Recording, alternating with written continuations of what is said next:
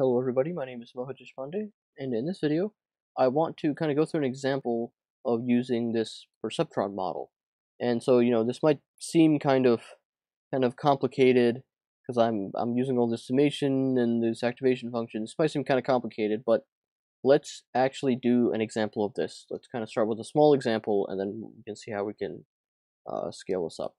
So in particular, what I want to model with this perceptron is called an AND gate.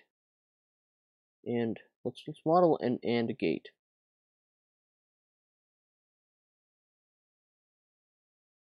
Perceptron example. So if you remember what AND does is AND.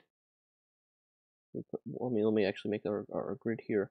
So if you remember, AND, what I mean by AND gate is just something that is similar to in programming an AND. And so if you remember, when I take the AND returns 1 only if both of the inputs are also 1. And so I can kind of draw this graphically. So if I suppose that this is x1, which is one of my inputs, and this is x2, which is my other input, then I should be able to fill this out. And so here's my 0. And so what I want you guys to do is to take a second and see if you can fill out this graph. And so let me actually get you started here. So let's suppose that green is 0. So I'll just kind of model this as something like being well, actually here. So green, we'll kind of keep this simple. So this means, let's say this means 0, and then this colored circle filled in means 1. And so let me get you started. If x1 is 0 and x2 is 0, if I take 0 and 0, that gets me 0. And so this coordinate here, the origin, is then going to be a circle, just a non-filled in circle. And so so there are two other things there are 3 things that you have to fill out right here. So here's a point that you have to fill out, here's a point you have to fill out, and then here's a point here that you have to fill out. What if both of these inputs are 1? And so why don't you guys take a second and, for each one of these 3 other points, you figure out whether it should return 0 or 1, assuming that x1 and x2 are the inputs. Why don't you take a second to fill out this graph, and we'll be right back with the answer. Okay, so if one of these is 1 and the other is 0, then this should produce 0 at this point here. If x2 is 1 but x1 is 0, then this should produce a 0 right here. But if x1 and x2 are both 1, then I can produce a 1 right here. So I'm going to kind of fill this in, and so here's my graph right here. And so I want to build a perceptron that models this exact thing. And if you can see that what I ultimately want is like a kind of a way to look at this line here, so that everything here, or I should say this point here is 1, and all the points kind of here are 0. And there's really only like 1 point here because we're considering only binary values. But yeah, this is kind of the line that I want to create. And so we can build a perceptron model. And so let's do our little perceptron model. And then remember we have our g function here, and then we actually how many inputs do we have? Well, we have 2. We have x1 and x2. Actually, here's what I'll do. I'll kind of move this around so that we can look at this a bit better. I'll put it down here. Here's my g, and then I produce some output. And then I have 2 inputs. I have x1 and x2. Both of these go into now the neuron, but actually what I have is I have this weight 1 and weight 2. And so what ultimately happens is, and then I also have, by the way, I also have a bias.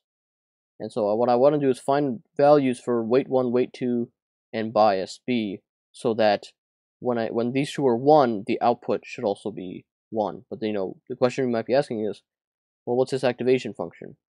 Well, here I can define it really quickly. So my activation function g is g of x. Let's say some input. Actually, let me use a completely different character so it's not as confusing.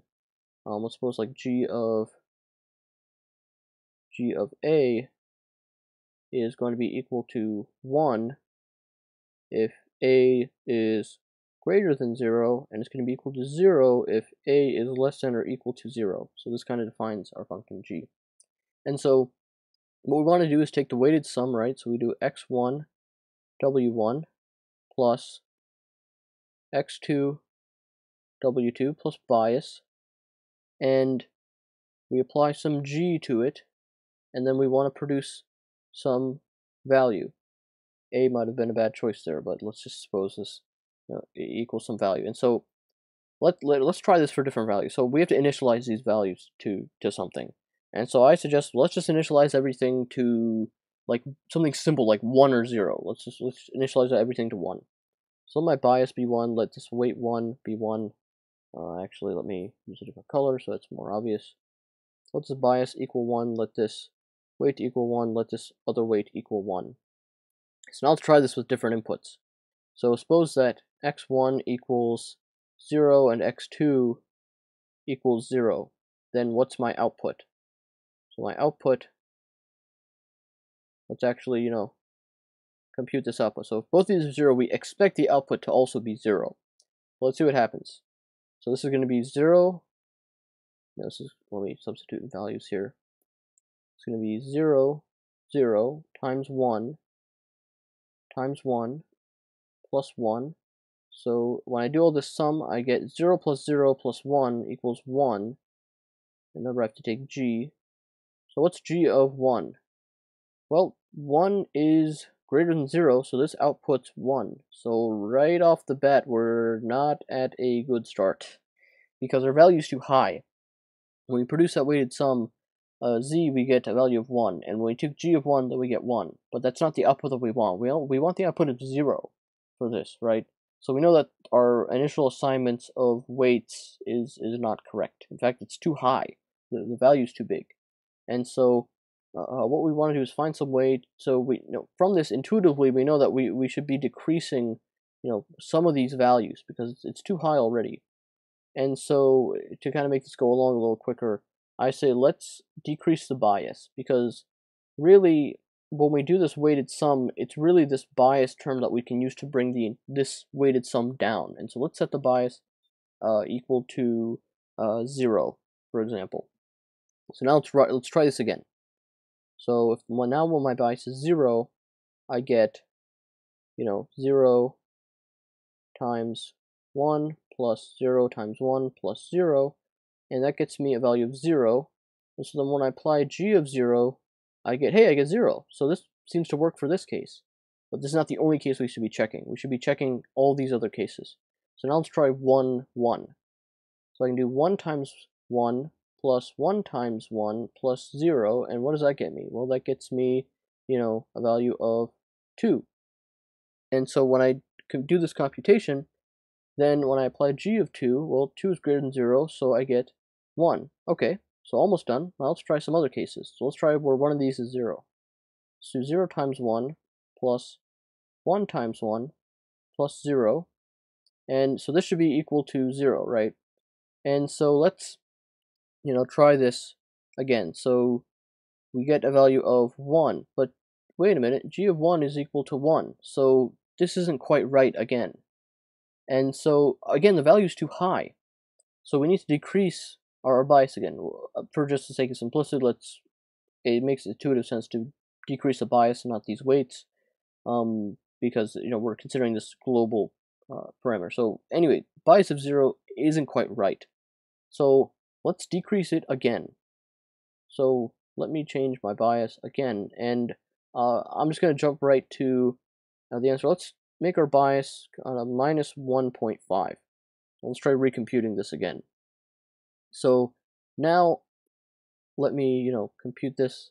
Let's do these computations again here. So now we have, let me kind of get rid of all this stuff here. So let's try it with all of our values here. And so this will be 1 times 1 plus 0 times 1 minus 1.5 minus 1.5 minus 1.5 and minus 1.5. And so let's kind of see what we get here. So let's try it in all these cases. So 0 times 0 plus 0 times 0 minus 1.5 is going to be minus 1.5. And that's actually below 0. And so when we apply g to it, then we get, let me just use this arrow here. So then when we apply g to it, we get 0. And that's exactly what we expect, because this value is less than 0. Now let's try this. Well, 1 times 1 is 1, plus 1 times 1 is 1, so it's 2. Minus 1.5 is going to be 0.5. When I do 0.5, then I get a value of 1, and that's exactly what we expect. So now let's try the other two cases. So this is going to be equal to 1 minus 1.5 is going to be minus 0.5, and that's below 0, and so I output 0. And then same for this. This is also going to be minus 0.5, and then I output a 0. So it turns out that this orientation of parameters is the right answer, where we have weight 1 equals 1, weight 2 equals 1, and then the bias is minus 1.5. So it seems that that this orientation of parameters works well for this AND gate. And remember that this works well for the AND gate. So this won't work for other gates. We'll have to change this if we want this working with other gates. But this is kind of an example to show you how this works. And so really quickly, so anyway, I'll stop right here, and then I'm gonna kind of give you some motivation that moves on to what happens when we scale these up. So in this video, we built a working AND gate using a perceptron, using a single perceptron. By setting these weights in this bias, we can get a working AND gate. And this kind of the goal is to find out what values of weights and bias produce the correct output. And so we found through trial and error basically that weight 1 should be 1, weight 2 should be 1, and the bias should be minus 1.5.